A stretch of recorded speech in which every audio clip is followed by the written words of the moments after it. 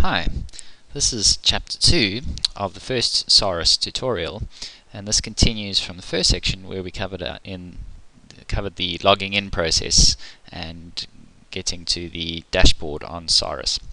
This chapter will deal with my account and the messaging system before we deal with creating cases. On the dashboard there are two links above on the top right, my account and messages, besides logout. These two options control your username and password and your link to your profile, and messages is a private messaging system where you can message instantly case officers or other users on SAHRIS. My account is where you'll set your profile. This user is a demo user, and I've already created two profiles for this particular username. And that is not normal. Normally you would only want to see one profile so that the system reads one link to the username, and this, if you see one of two, please report this to your relevant case officer, who will then scrub the duplicate profile. A lot of this happens because much of the material we've brought from the archives has brought in usernames twice under profiles, and there's not necessarily a one-to-one relationship between archive people and users of SAHRIS. So we need, for instance, to reference people who are long dead in the site recordings or the object management, and they will never become members of SAHRIS as such, and therefore the people database is much more flexible than the users, but there should only be one profile for a user created on SAHRIS. Right, to look at your profile or create one, if you don't see anything under profile page, and simply click on create profile and fill in the information. It automatically links to your username. Pick all the relevant fields out, upload a photo of yourself perhaps, and click save. Okay, go back. I'm going to look at the demo account, so you can see the demo user, and it's been flagged with various group tags, and this controls the way this account is filtered in SAHRIS. So for instance, this won't appear as a case officer for selection in fields under our admin section, which you don't see as an applicant. Okay, right. We've tried as best possible to suppress the linking of fields throughout the system to your profile page or your username. If you do spot links that are still available in parts of the site, please report those, as we are still very much in development, and we are trying our best to maintain privacy of our applicants and users to a point where people might be able to know who's applying, but we don't necessarily want to give away your phone number or address and so on. Okay, let's go back to the dashboard and let's go to create. Now there are two options under create. One is the root create, which takes you to the content overview page, and it looks like this. This shows you all content that you have rights to, and you can click on add content, and that will show you all the options of content types on SAHRIS which you are allowed to create and edit.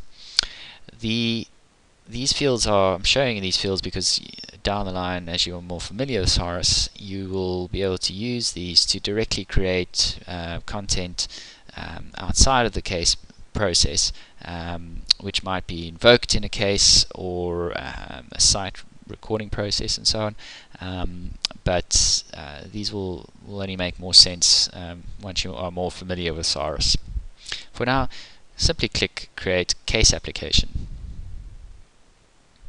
Okay, this takes you into the case content type. A case can be many things. It can be a permit application, it can be a development application, it could be a nomination of a site, it can be a case just about a site and management issues with the site, or an object collection, and if it is a development, it might have multiple subtypes. Your first step is to pick your relevant heritage authority that you're dealing with, and that might be SARA at this stage, but it might be other authorities as well. So if we're in Gauteng and we wanted the local provincial heritage authority to comment or deal with the case as well, we would be able to click on Gauteng and the Gauteng PRA. At this stage in August, we are quite close to finalizing our arrangements with 2 PRAs in South Africa, and the other PRAs will be logging on to SAHRIS during the course of the next year. Eventually, SARA, where applicable, will be commenting on applications in addition to the PRAs, as has been happening up to now, and over time, as each province gains competency in the full array of functions such as archaeology and paleontology, those functions will be dealt with only by the PRAs, as it is with Heritage Western Cape in the Western Cape, or AMAFA in KwaZulu-Natal. In the future, there will also be local municipalities such as the City of Cape Town with heritage departments, and they will also be logging on to SAHRIS to deal with applications. Alright, let's keep it simple for now. The reason for multiple authorities is that if you had a project covering multiple provinces or multiple authorities, you could simply create one case on SAHRIS, and those various authorities can log on to the same case without creating any additional work, and they would be able to process their decisions and permits on the same case. And so the applicant would have a one-stop shop for tracking all of the relevant authorities dealing with the heritage aspects of the case. The case type, let's make this a comment.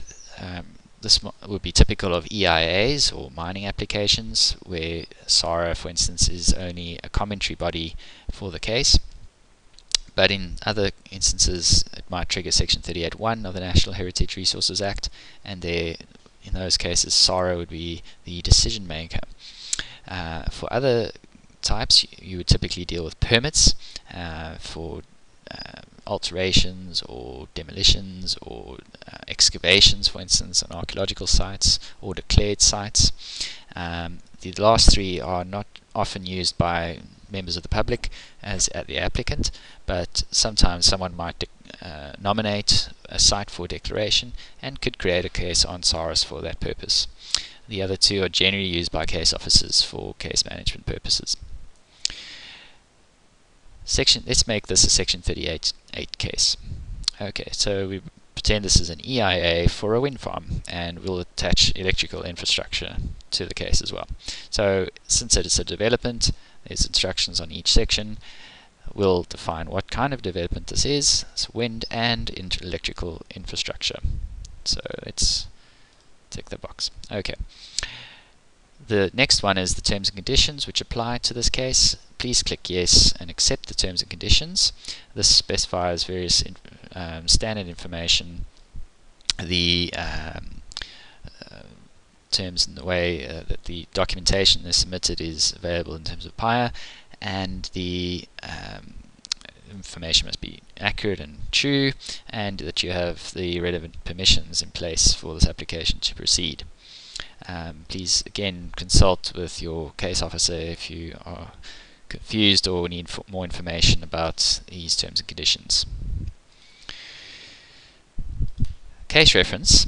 This is a friendly name for the case, and before we proceed with that, let's stop the tutorial there and move on to chapter 3.